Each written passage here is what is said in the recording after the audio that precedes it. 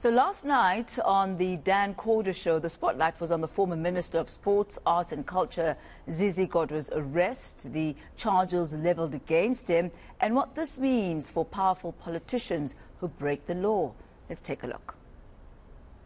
Another big shot, powerful politician has been arrested. I don't know what country we're living in. Zizi Kodwa, seen here regretting this shirt a lot, is facing charges of accepting bribes to the value of 1.6 million rand that could result in up to 15 years jail time.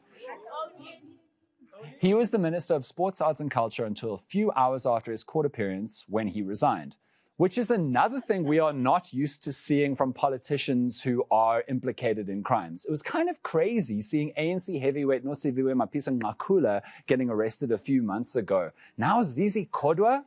Politicians meeting consequences? This is really not the South Africa that we know. Kodwa has been a viral sensation for his unique way of handling the media.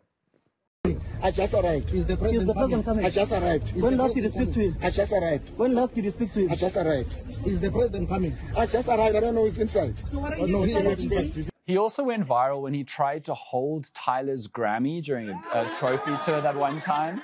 We know that his album actually. She knew. She could smell it. We didn't know yet, but Tyler knew.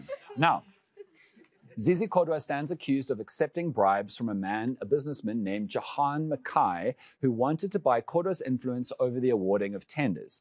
Mackay made a number of payments to Kodwa, ranging from tens of thousands of rands to 1 million once.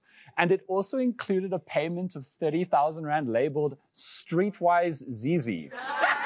Yes, Streetwise Zizi. And if there is any kernel of truth to these allegations, it will truly be winner, winner, chicken dinner for the justice system.